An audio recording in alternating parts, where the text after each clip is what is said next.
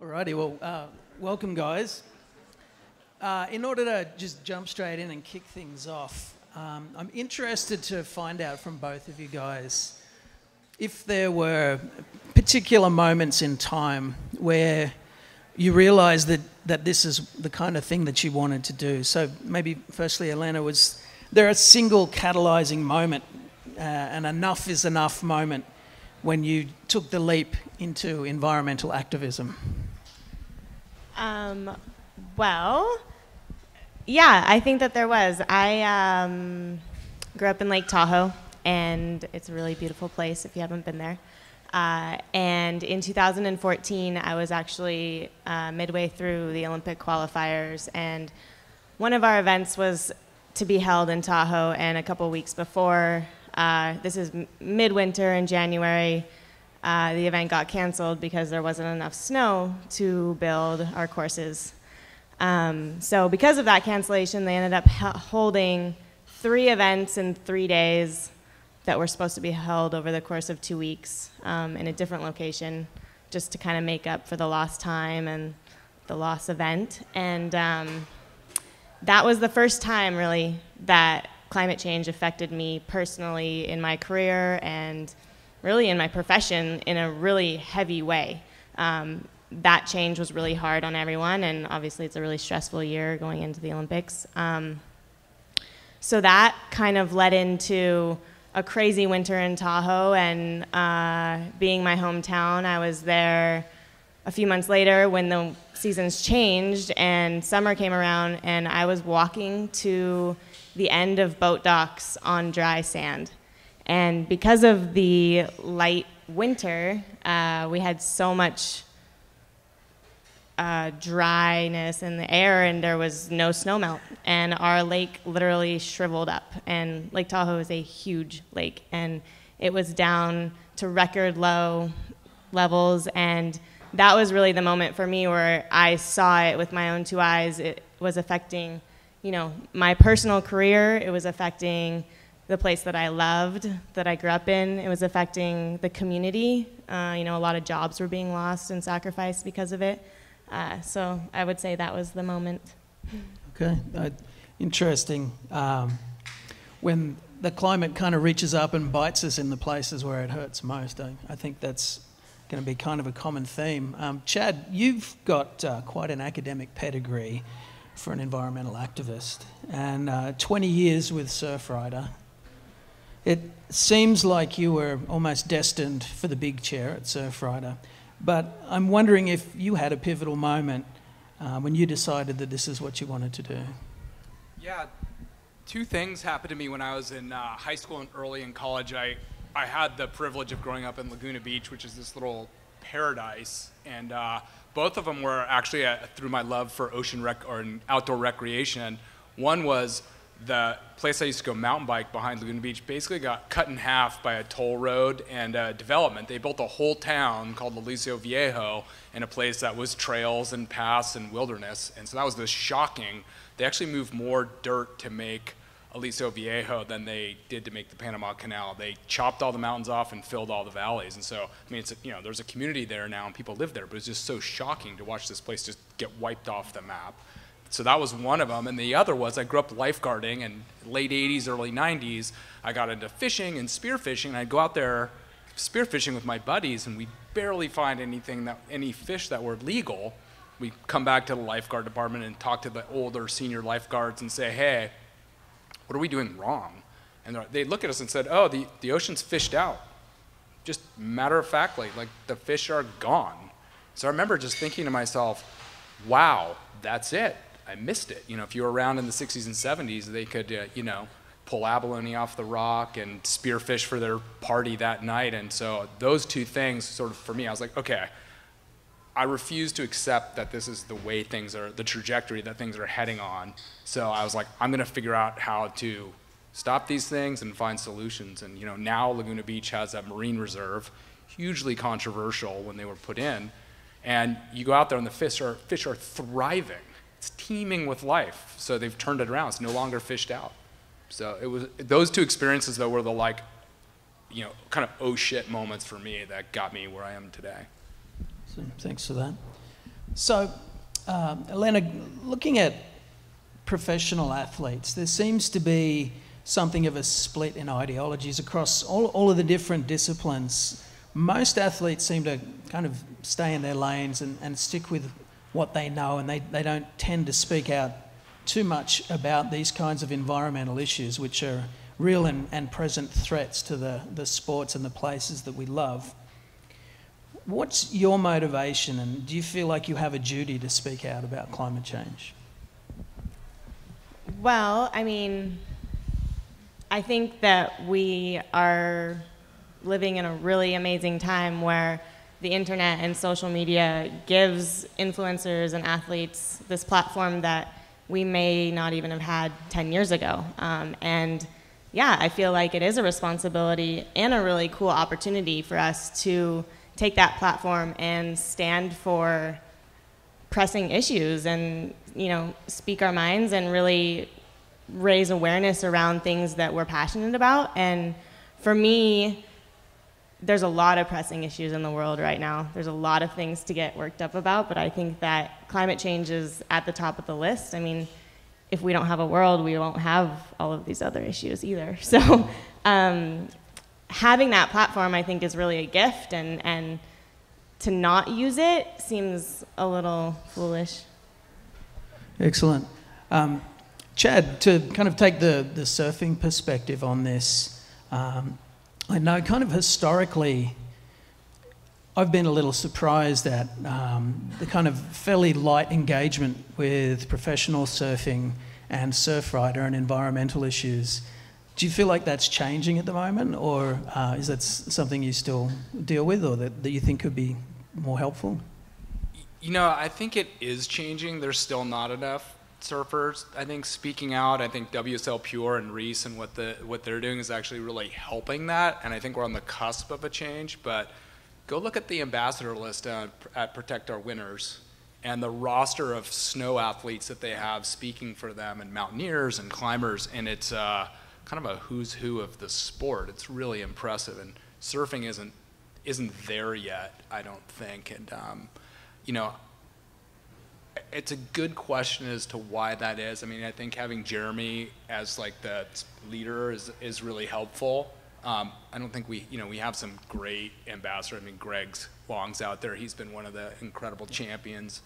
But you know, I think we have a ways to go, and I think, you know, it's also our responsibility to get out there and build those relationships. You know, I spent 20 years and 10 years in school to, you know, feel confident and comfortable about the information that I'm able to learn and speak about. And, you know, they were practicing surfing and being an athlete, and it's a different skill set. So it's incumbent upon us, I think, to get out there and be like, hey, I will educate you, I will help you, I will make this easy so you can use your voice. And I mean, Cassie and Cyrus are talking about fear. I think it's part of this too.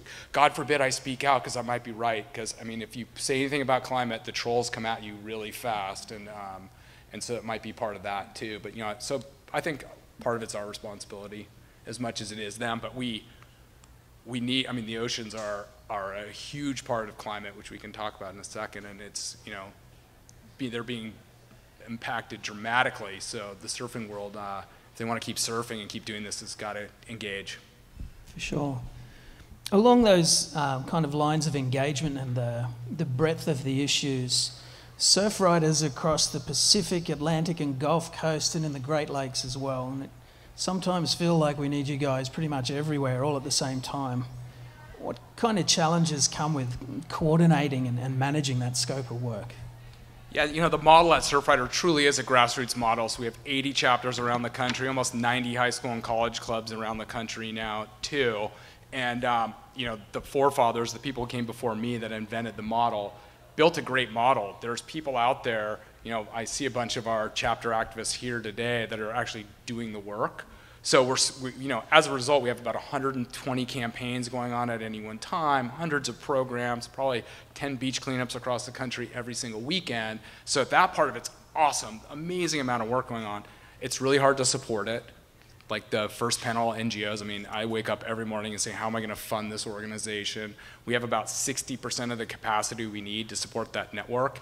And when the volunteers are out there volunteering their time to go clean up their beach or show up at a city council meeting, I feel like us and the people who are actually getting paid this work to do this work are responsible for giving them all the tools they need to be effective advocates. So building that capacity. And then the other thing about Surfriders, it's hard to tell one story. So if you're an organization that works on one thing, it's easy to tell that story. We've got someone working on beach access in Maine, border sewage in San Diego, beach erosion in Florida, and so it's a variety of issues, and it's hard to sort of tell that one. It's not just plastics, it's all these different things. So communicating that clear, unified message as an organization is tough. Okay. Elena, what do you think can be done on kind of a practical level with the snowboard and ski industries to do better when it comes to sustainability and climate issues? Well, you know, that's like a catch-22, right? We are probably an industry with a really big carbon footprint, and we all want to keep doing what we're doing and running chairlifts and, you know, buying new gear and all of those things. And how do you combat that? I think that there are a lot of great companies within the ski and snowboard industry taking really great steps towards sustainability. I know a lot of the companies that I work with, like Volcom and Toyota and POW, you know, they are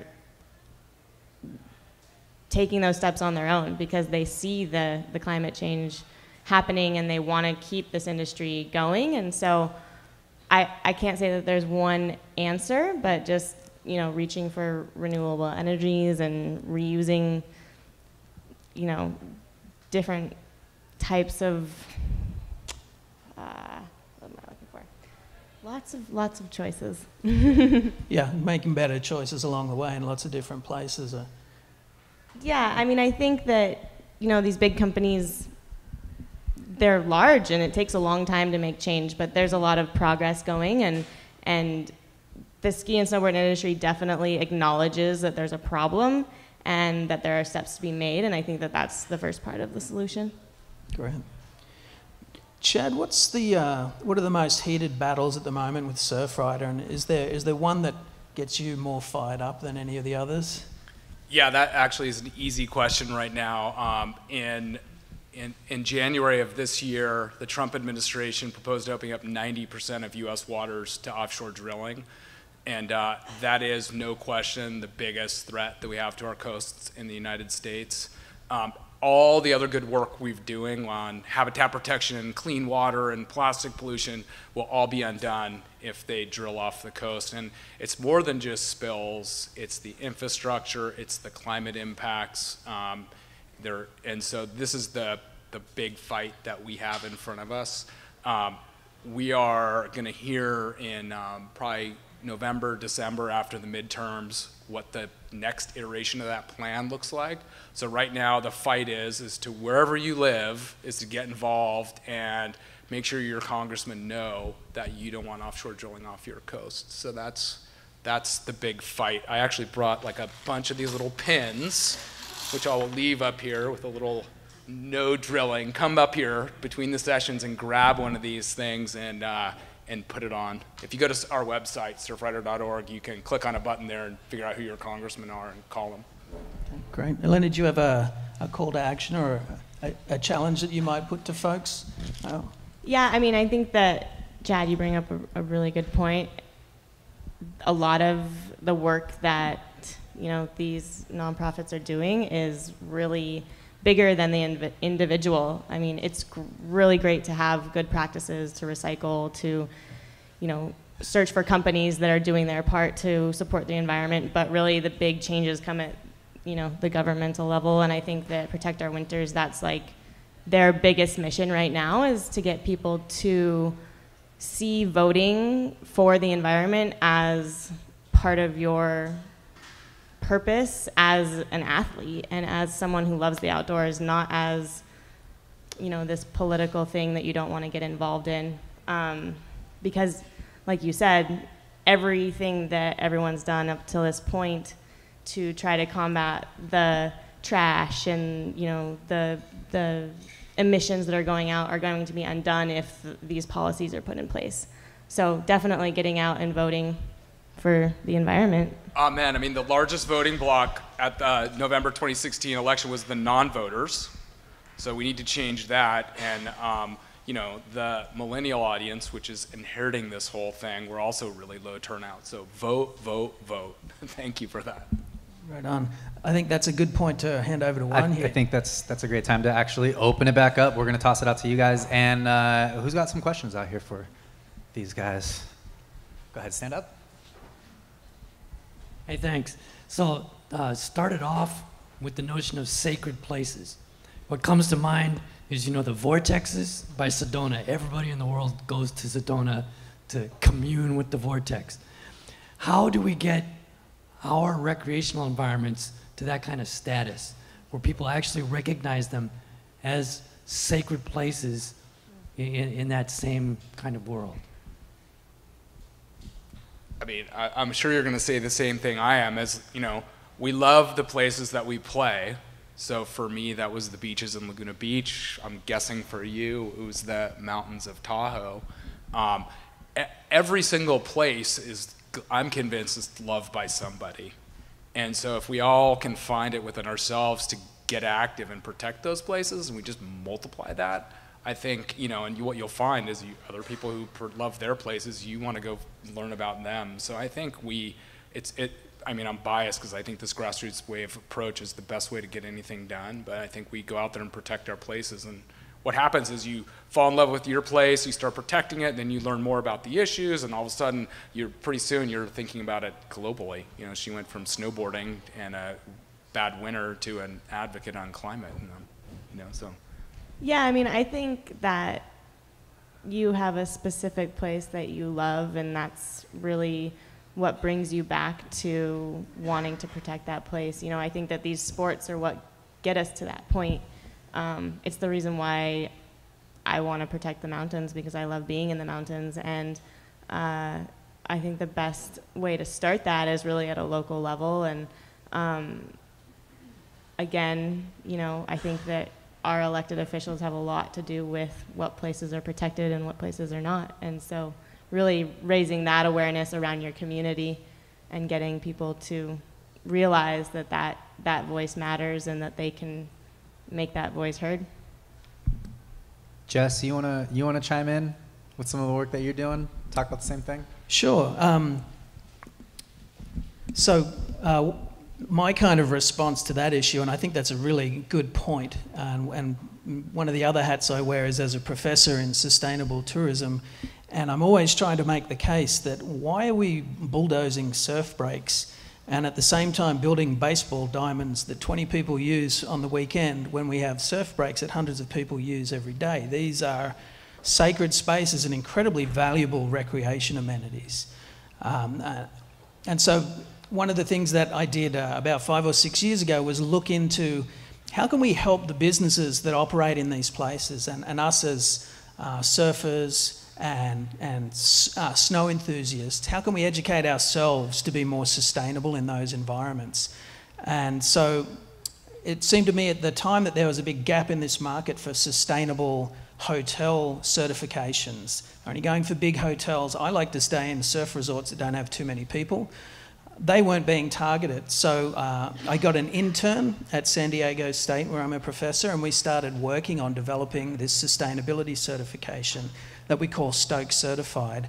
And the intern turned out to be amazing, graduated magna cum laude, and now he's my business partner in Stoke Certified. And we certify resorts all over the world. We measure them against more than 130 sustainability metrics, not just environmental, but economic and social, cultural heritage issues. And in this way, we're working with businesses that really don't want to destroy these incredibly valuable sacred spaces. They want to do good things for those. They want to advocate for their local communities and local culture, but they're just not quite sure how to do that. Well, luckily the knowledge is out there. We just need to move it into those right areas. So that's what we're attempting to do at surf and snow resorts, at surf and snow destinations, and increasingly in events in those spaces as well. I don't see any more hands going up. Oh, we got some back here. Never mind. Everybody decides at the same time they want to throw them up. I'm going to go to the closest one to me over here. Stand up. Okay, so you were talking about how the number one problem right now is the offshore drilling. So the way I see it is the problem is that when you're in states like California, you know, that have offshore drilling, North Carolina, those people easily know it's no good and vote against it.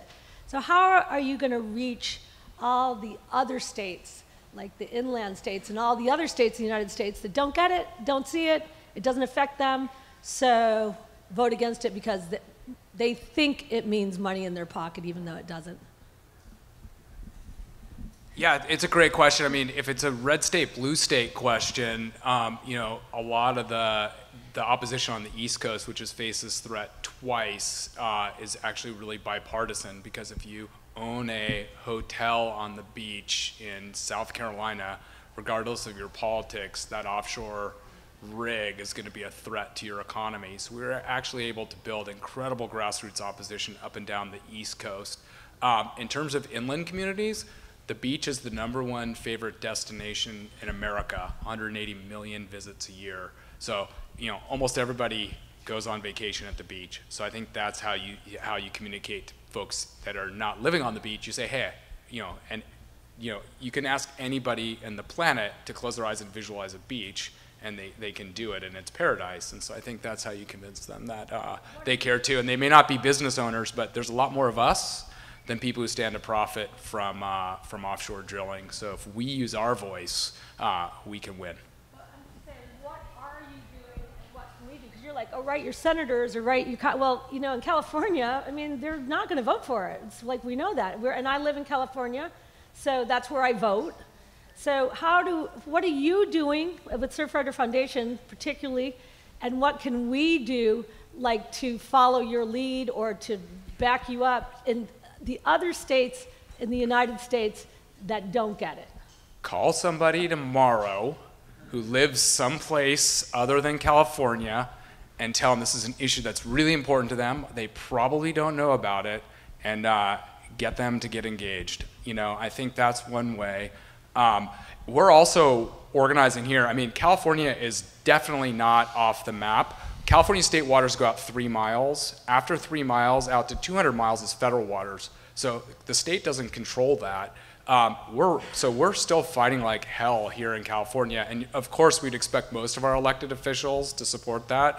But there's, you know, I live in Rohrabacher's district in Orange County. He's pro-oil drilling. So his fate will be decided in November. So go knock on doors in Rohrabacher's district or ICE's district, which is Harkey versus a guy named Levin. There's still work to be done here in California, no question, about 60 miles south of here. But, I mean, are you putting out some stuff on social media that we could share? Every day. Okay. Surfrider.org. Yep. Chad, we actually just had this conversation specifically about drilling right here in Los Angeles, and what just happened a couple years ago, and it always comes back to the same thing for you every time. It's grassroots, it's local, every single time. It is. It's, you know, it's the way you change the world. All right, everybody, give it up for one more panel.